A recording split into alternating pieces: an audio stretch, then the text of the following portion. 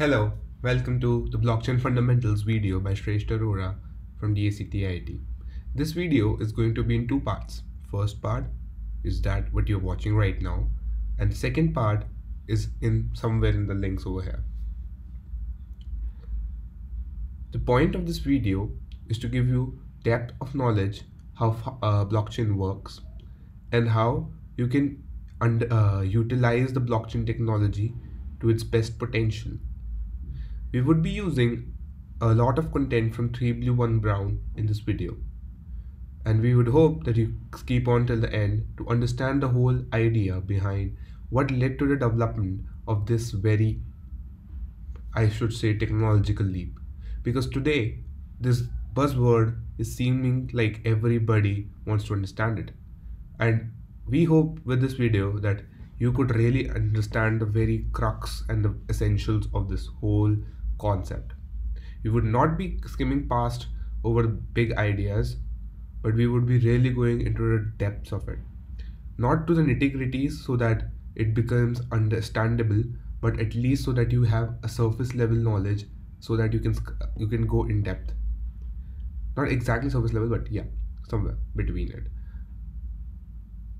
So I would like to first start with what is blockchain. It's an open distributed ledger that can record transactions between two parties efficiently and in a verifiable and a permanent way. Well, that's Wikipedia. But does that make sense to you? Like, what's open? What does it mean to be a distributed ledger? Or what does it mean that recording transaction between two parties? It's too long to understand. Let's break it into simple parts. Open. It means that it is publicly available, anybody can read it. Distributed. Over here it means that it is with every entity on the network, where every entity can mean every system or maybe machine. For example, everyone on the Bitcoin network is having a ledger. Now, if somewhere distributed means that it's with everyone, a single copy of all transactions. A ledger is a history of transactions, and P2P means peer-to-peer. Peer-to-peer means one system talking to another system to do a transaction. There are no central entities involved. What do we mean by central entities? We will focus on later. Every part and aspect of this whole slide, this slide would be covered in depth forwardwards, and it's also permanent. This means once you get everyone on the network, everyone on the network, you can't delete it. Once anything goes into blockchain and everybody on the network stores it on their ledger, you can't delete that entity from blockchain ever, because that's how it's designed. You need to be controllable of 51%, but that's we are going to do in depth. But this means, for very simple sakes, it's permanent. Right now, there are many currencies that are using cryptocurrencies that are using blockchain, particularly Bitcoin, Ethereum, Ripple, Littlecoin, Ethereum Classic, and a number of other cryptocurrencies have surfaced. But these currencies are interchangeable. But to a normal person, it strikes as, what does it mean of me having a Bitcoin? What does it mean that I have some 0.001 Ethereum? What does it mean that I can transfer some amount of Bitcoin to some other amount of Ethereum? Because end of the day, these are just numbers crunching on systems like we own right now, like the one you're watching this video on. And basically the currency today runs this way, the cryptocurrency. And this has been a very big blow, that there's so much potential in the market these days. But I'm not making any market predictions or anything in this whole video. We're just going to focus on the fact how it works, the basic idea of blockchain, how the block and the chain, two parts of it come together. The main ideas that are going to be in the depth of it are digital signatures. Second, the ledger is the currency. The third is decentralization. Fourth is proof of work. And fifth is blockchain, how it is being used today. For example, this is something you might be seeing way ahead in the video, but I just kept it over here so that you can get a glimpse how complex it might look like if I just showed you right now. So we're just going to break it down into very simple components and start with a very simple example. Very simple example of few friends who are trying to get their finances account sorted out, and how this actually is going to revolutionize the way the world works. But let me focus on this fact that this whole thing is based upon the first part of it is based upon digital signatures. Now, digital signatures are basically cryptographic hash functions. These are hash functions. Hash function means that when you put in, like, very basic thing. When you put in some amount of, like, some data, imagine it's a function, and when you insert some data, it results in an, say, output that is very specific to the input and cannot be reversed easily. Very simply, that's the function of a hash function, and mostly of cryptography, that how this whole system works.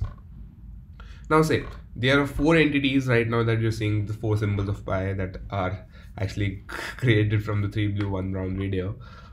How this thing comes into play is, for example, you are four friends: Alice, Bob, Charlie, and mostly you, who go on go out eating somewhere outside. Now, or maybe a group of friends who try to who hang out a lot together, and when you do that, you happen to have a ledger system for yourself. For example, Alice pays Bob $20, and Bob pays Charlie $40, Charlie pays you $30, and you pay Alice $10. So the goal is, after some amount of time, let's say 1 month or 2 months, or maybe when your midterms come up and you are going home, you end up tallying up all the records of how send the like how what Alice owes to who, and how much you have to pay to X person. Now all this thing tallies up, like that's the protocol right now between you and your friends. But how do how do you manage up said so that nobody can, like, see, this is a ledger right now you're seeing over this side, that Alice pays Bob $20, Bob pays Charlie $40. Now, and this thing has to tally up. But anyone, think of it like a notebook. Now, this notebook can be written by anyone. Say, you say Alice gets from Bob $20 more, so she doesn't have to pay Bob the other $20. Who's stopping Alice to write that? This is a very potential book flaw. If you're four friends chilling out, hanging out, I think so this is manageable. But when these corporations are running on on how they manage their data, I don't think so. So we need to introduce an idea over here. The idea to solve this problem, that anybody can write anything like over it, comes from digital signatures. Now, digital signatures are a very key aspect. There are two parts to it: the private key and the public key. The private key is represented by SK over here, that means secret key, and the PK means public key. Now, for example, think of the transaction as a message. The message is one component, and every person on the network gets their own private key and secret key. Now, say Alice gets a private key and a secret key. The private key and the secret, public key and the secret key. The secret key is kept by Alice herself, because that's how she signs the transaction that she has written that sign. The transaction, like the way you sign a check, you cannot digitally write a sign and forge it, like you can forge it next time, right? You have to create something that's deep down built on cryptography. Cryptography right now exists very simply, very bare bones idea is that there are two components, there are two randomly large prime numbers. You multiply them and get a really huge number. Now that number and the really two big prime numbers are like you cannot reverse it quite easily. Now reversing it quite difficult, and the multiplying of the two prime numbers is very computationally intensive. That's why we have built this whole idea of private these two keys. Now you take in the message from the Alice, and Alice, and she takes a secret key and put them up in a function. That function results in a signature. So your signature is dependent on both the facts that what's the messages and what your secret key is. Now to verify that, Bob has to verify that Alice did write that, he has to take in the public key of Alice and the message and signature to these three components to verify whether it's true or false that that transaction or that message was written by Alice herself. Right now, even the WhatsApp or maybe other communication systems that you use a certain level of private key and public key cryptography systems inside them so that your messages are encrypted. Similarly, a digital signature is created over here that is utilized to sign a transaction. I think so. This is a bit technically thing, but you have to put in effort to understand it. Now, over here, we think that, for example, we have a ledger over here where we say Bob pays Alice 10 ledger dollars.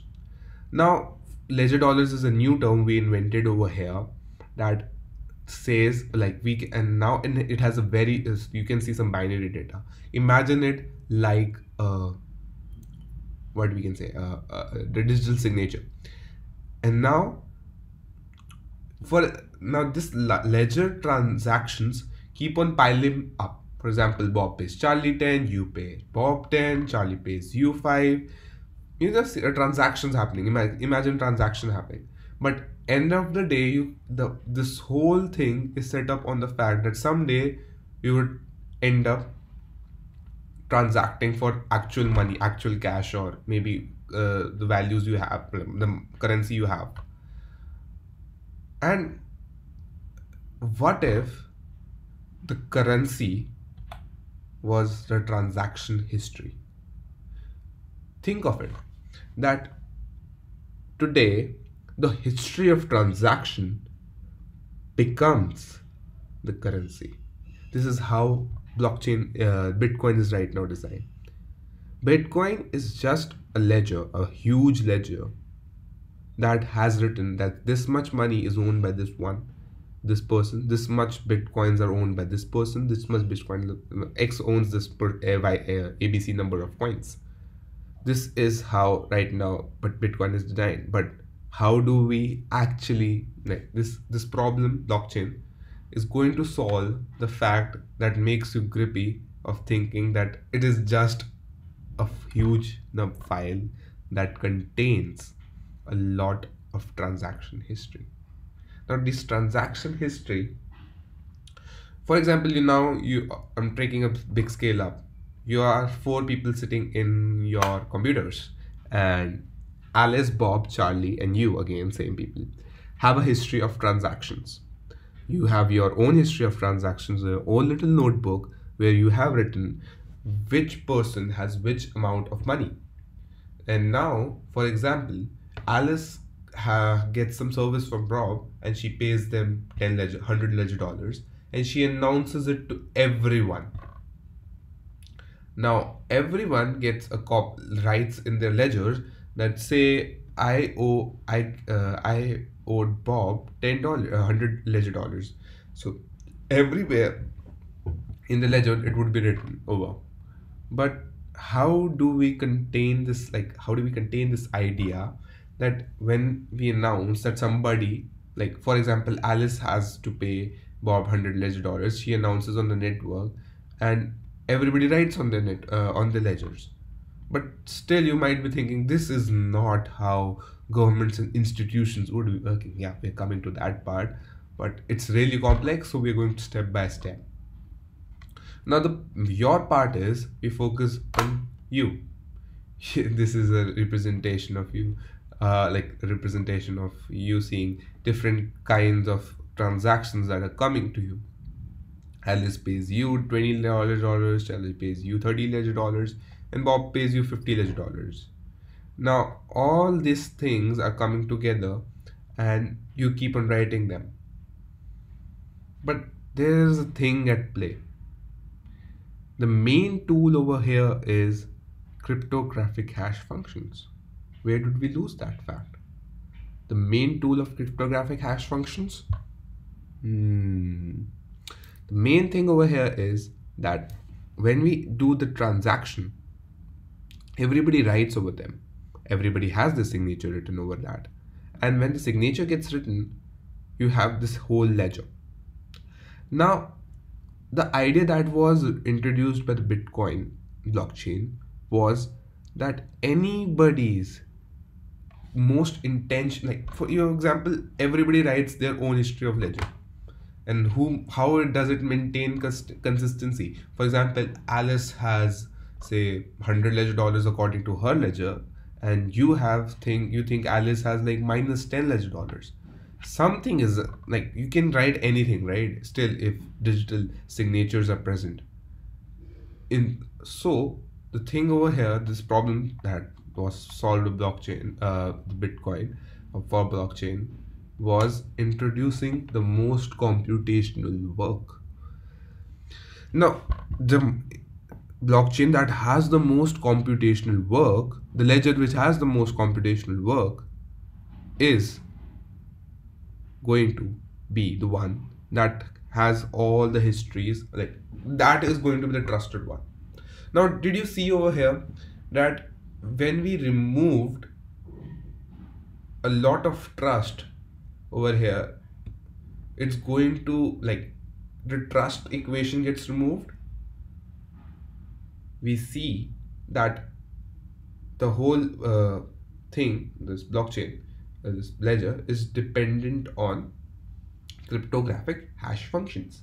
Now, this mathematics at play is going to control how the trust is built. Now, I would be deeper diving in how the hash functions work. For example, think of this very function called SHA-256. Looks like some random villain's name, but some robotic name over here. But honestly, it's just a function which takes a string input. Now, the string input, for example, over here, the string is 3 blue, 1 brown, has a value. So SHA-256, 3 blue, 1 brown. So this hash function, imagine it like any random function you have ever done in programming. You call it, you give it a string, they give you an output. So right now it gives you a binary output that is of fixed size of 256 bytes. Now these 256 bytes are of the size of a very certain size. So it means you put anything in it and it would pop you out a 256 byte stuff. Now all these bits of data is combined over in a single this thing, and this is non-reversible. This means whatever the input I put, it would result in every unique input will get a unique output. So it means that, and also I cannot go reverse. That means if I have a hash, I cannot calculate the string. This means it's a one-way function and 1 on 2. Like 1 is attached to 1 only, and you cannot get the reverse back. So for example, 3 blue, 1 brown will give this. If I put another number, say for example I put my name in it, it would result in a very different 256 different numbers. And if I want to know exactly, like for example, if you might be thinking like, if I want to change 3 blue 2 brown, I would have to just flip one of the bits. No, it's now how it's designed to work. And if you're thinking that you can change this over and can change the whole blockchain, it would really impact the whole blockchain industry. But the whole cryptography thing of blockchain is right now dependent on this very fact that the hash function cannot be converted, hash output cannot be converted back to the string. And it can be, but it would be very much computational, see, very much. It would involve a lot of supercomputing power, and it basically means guessing, where you would keep on trying on different strings, and then someday you would get the right hash, and then you compare those two. But that's not how it works, right? You cannot, you have to think mathematically. But that's not the point of this. You have got the idea the hash is one directionally only, and the second, it's unique output every time. So it's like a fingerprint. Every file has its own 256 byte fingerprint. Think of it like that. Also, there might be some collisions over here, but we are taking very rare cases. Now, coming over here, the idea that we have to show over here is that, for example, in the ledger, you say, for example, the output of SHA-256 when putting the ledger on the left side to the output of the right side. For example, you take the whole ledger's data file, convert it into a binary, and push it into the SHA-256 function. Now, the SHA-256 function is going to give an output, right? But you have the goal is to make the first 30 bits to be 0. Now, when the first 30 bits are 0, what happens? Bytes are 0. What happens is that you have to calculate a number. Like, we are seeing a randomly large number, right? 107376543. That large number is called a nonce. We keep updating it. For example, the last digit, instead of being 3, would be converted to 4 and then 5. Then you keep on guessing till which number you have to compute so that you get the exact number of zeros in the starting. Now, the starting zeros are the most essential part, because once you change the nonce, that determines how much work you have done. Once you hit the 30 zeros, it's like you have got the lottery and you win. We will figure out how mining and why I'm calling it a lottery. But you get this idea that, and the probability of us finding a 30 zeros in the starting of this 256 bit is, when we go 1 over, it's like 1 over 2 raised to the power 30, which means 1 in 1 billion. So every 1 billion numbers after, there's a probability of finding 30 zeros. So yeah, that's how this thing works. You calculate the nonce and then with the ledger. So we put all the things together in the ledger and then you push it to SHA-256 function, and then it pops out a number. Everything's clear? If clear, great. If not, put in the comment section down below. And next thing is, the main idea that blockchain comes from is, we take these few transactions, say the 3 transactions is seeing, the nonce, and put it into a block, and then make a chain of it. And the chain part makes it quite unchangeable. The unchangeable part means where this whole thing derives on the backbone, literally the backbone of how this whole blockchain thing works upon. You see, you're seeing 3 different blocks over here. The one starting one, the second one, the third one. Alice pays Charlie $50 ledger dollars and a signature. We talked about digital signatures a while ago. And Charlie pays you $40 ledger dollars, signature. And then we have 844, like you can see a number with the 8442185, that's a nonce. And then the other one is, like, you're seeing remove the nonce, forget the nonce for a while. Just imagine 6 different transactions are written over. Now you might see 1, 2, 3, 4 transactions are written over, and each has its own hash written over down below, right? And the down below hashes are actually the results of how the computation of nonce. So you put in the computational work, the idea introduced by the Bitcoin paper. Oh, an interesting fact on the way. The person who invented blockchain, not exactly invented, but popularized it using the Bitcoin, Satoshi Nakamoto, nobody knows who he is. The only way you can figure it out is by knowing you are in the Bitcoin creators, developers who actually built it. Now it's also some huge part of it is open source.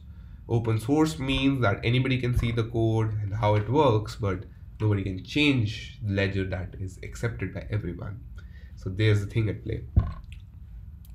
Now you ever see six transactions broken into 3 blocks and each having a very huge number down below in it? The number that is, it's called the number is nonce that we discussed in the previous few minutes ago. Now we push it into the SHA function, it pushes out a result. Now we take this very result that's written on the first end on the left side and put it on the head of the other block. Now think of it like a linked list. The linked list, if you might have attended some data structures courses, you might have an idea what a linked list is. Now taking this number and putting it on the top of other block, and then using that number, including the hash of the previous block, the randomly huge 256 byte thing, putting it with the other 2 transactions, and then calculating a nonce. I'm repeating again, taking the hash of the first one, putting it on the top of the second one, and then putting in the other 2 transactions, and then calculating its nonce. That nonce means calculating 30 zeros. For example, we are taking just for the time being 30 zeros. Those 30 zeros in the SHA-256 function. No, so the thing is like this randomly huge number keeps on iterating 1, 2, 3, 4, 5, like it keeps on increasing till the time you get 30 zeros on the first part of it. And once you hit the lottery, you have got the right one. And next you go over the next one, and then that's how the chain is being built. That's the whole idea that I tried to explain, that the previous hash is over the first block. That means a genesis. A fun fact point of view, the first part of the whole blockchain thing is called, the first block on the whole blockchain is called a genesis block. I repeat, genesis block. Now the previous hash is taken in over the block, and then we have taken in 2 transactions and a nonce. The nonce and the previous hash. Now this results in a hash that is stored over the next one. So the thing that is play at over here is that, for example, in the first transaction, Alice pays Bob 60 ledger dollars. We convert it to Alice pays Bob, say, 700 ledger dollars. Now nobody's stopping Alice to do that, right? Maybe, but there's a game at play over here. But you might be thinking something is wrong, right? Okay, I will cover this part later, but first I will try to focus on how exactly blockchain is working, and how it's like nobody can change anything in it. So once it's inserted, the nonce from the previous hash on the second block gets processed by these with the transactions, and then another nonce is generated, and then this nonce, now this whole block with previous hash, the 2 transaction and the nonce is taken into the next hash. So you're getting the idea of what is happening. I've broken up into very small parts: the signature, the previous hash, nonce, and how the hash is calculated. Now you're seeing a pattern over here, how this chain is being made, and it's made up of blocks. So instead of calling it a ledger, now we would be calling it a blockchain. Now, as you might see, we are somewhere where we were in the first slide, where I tried to scare you. This is a big thing. Now, how this works is that I'm trying to introduce now an idea called miners. Miners are those people in the network I should have introduced the network first, but now I'm introducing. The network is basically you four friends, and there's some single entity who tries to get the transactions right, like who calculates the amounts. The digital signature is done, right? But the calculation of the fact that the miner comes in and then it says like, I'm going to take all these transactions in, you say 10-15 transactions, then calculate its nouns and tell everybody right now what the hash is.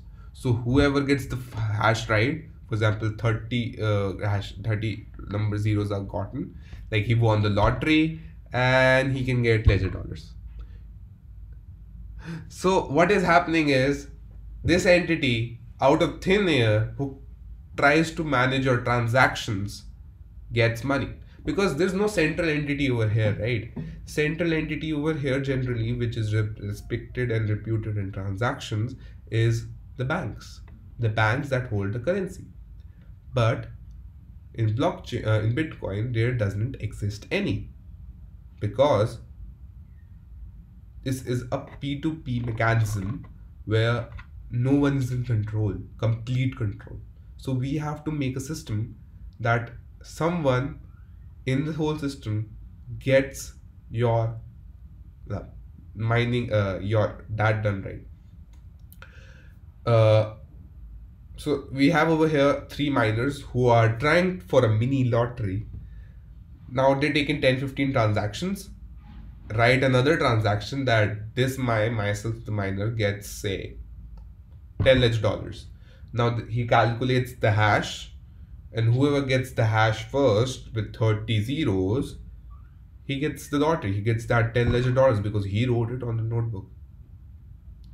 And when he writes on the notebook, you get on that notebook, the blockchain. I was trying to make the transition from blockchain into ledger to the notebook to ledger to blockchain. So if you have gotten, it's great. If you haven't, go back or go into the comment section down below. The miner 2 now has won the blockchain over, as you see. So this transaction has overcome. Miners get the thing right. The miners get their own money in the thing. Everybody gets to know that Alice pays Bob $20 and Charlie pays you $50. The whole thing is to remove the centralized entity and have a distributed control. Still maintaining trust is the idea that is brought by the miner. So once this 9361171, the highlighted one, gets okay, everybody starts mining with the hash of the one that is accepted by everyone. So this hash would be used as a previous hash to the next block. Getting the idea? Well, we are going to do something amazing. That is trying to fool someone on the network and trying to realize you can't. So the thing is that this is the network over here, and Alice goes over and writes over somewhere on the top left side that Alice pays Bob 100 ledger dollars when she didn't got that. Now there's a previous hash and a proof of work. The proof of work is basically the nouns thing that I've been talking all about. And she requests, like she has written this transaction that Alice pays Bob 100 ledger dollars, and you get that thing asked from Bob, and Bob says, I never got that 100 ledger dollars, and you get confused, like Alice never paid Bob. Then maybe this is a lot of confusion, right? But how is blockchain solving it? Blockchain gets this fact is like Alice, she starts by, for example, the top 3 one, imagine the chain is still there and there are miners on the network, and there's Alice. Alice has written her own fake history of transaction. Say she has gotten thousands of bitcoins in her name. So what she does is she takes in the previous hash, pushes it in the main blockchain, and then starts writing over it, then starts writing over it. But there are hundreds of miners together on the network too. They're also getting the transaction histories and calculating their mini lotteries. And they keep on making these lines. The trusted blockchain, the one above is of Alice, the down below one is of all the miners combined, right? So now Alice is trying to keep up with all the miners so that she has to, but now the this is Bob. Bob has to accept one type of transaction history. So over the time, whichever chain is the longest one, that guy gets the money. That one is accepted one. So Alice would have to put in meaning computational work more so that she can get the chain larger. So as the chain grows, she has to like maintain with the miners, and if she fails, which she would, because combining a person's ability, like a single entity on the network and the miners together, miners a lot. Now your idea must be thinking, if I can get control of all the miners together, I might be able to get over the network and change the stuff in the blockchain network. Boy, you're right. Yeah. If you can get control of all the miners over the network, if you choose them that they write histories that way, you can. But controlling, if for example, that's the 51% thing. If you get control over more than 51% of the network, basically you can change everything on the network. We will be covering it in the next video. Now, as you see over here, that the miners working over on the side of miners, they're trying to take in the transaction, push out hashes of it, and then calculate its downs. You see, that's lot of work put in by them. But the thing is over here is that the numbers that have been taking 30 for all the while can change with time. It can be 30, 20, maybe 10, 12. But the idea is so that a certain number of transactions will happen only in that time period. This is because we do not want the network to overflood. There's a capacity of the network, and that is decided computationally by the whole network, that at this moment of time, whoever gets 25 zeros in the first part wins the lottery, and everybody has to accept the fact that this is the previous hash. Now that guy gets the money. Now here the thing, minus incentive too. They're maintaining the network and getting the money. Now you can this is a virtual currency basically. This currency does not actually exist in form of papers or like cash or something like that is physical in nature. This exists as binary data on hard drives. That's what the core level of it is too. Now the block rewards that are received by every miner depends on the time it was done. Right now it is nearly 6.25 bitcoins, and it's going to be 20 till 2023.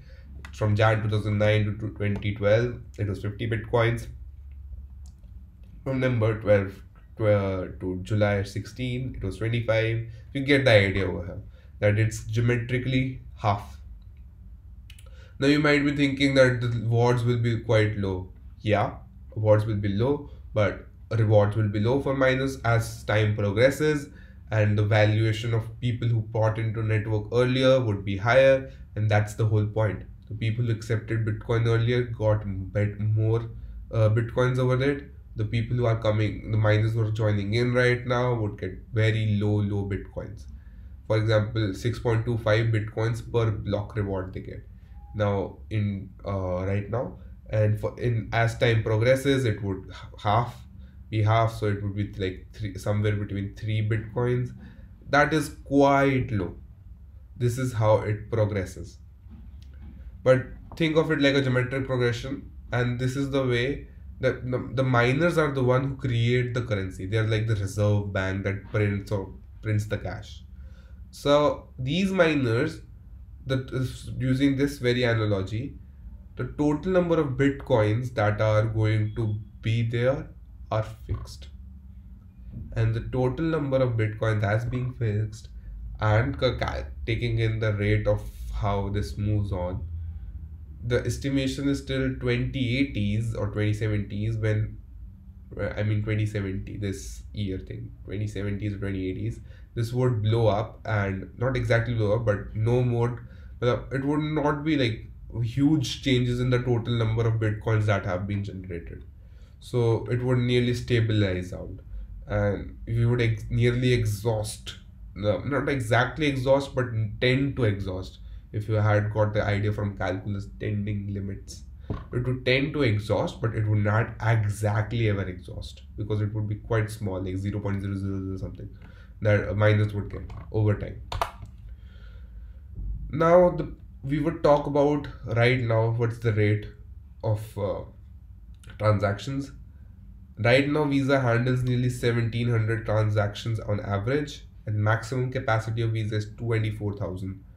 But taking in this blockchain, by Bitcoin, it handles nearly 2,400 transactions, which is quite low compared to Visa. This is like 10% of its capacity, whole maximum capacity. So blockchain, Bitcoin somewhere comes down over here. This the size handling part is quite limited. The block is very small, and the blockchain thing is that it's quite slow in the number of the number of limit transactions that can be uh, done in 1 second. Uh, 1 second. That's the whole idea. So it's very very slow, and with this you got an overview of how these things would work, and somewhere deep down I think you have gotten the idea of how blockchains work, how the digital hashes work, how ledgers are, how we converted from ledgers to blockchains, how miners work, how you cannot change anything on the network, or how the network works, and basically the end of part 1. Thank you for watching, and somewhere down there would be a link to go on the next video. Happy watching. DSC TIET.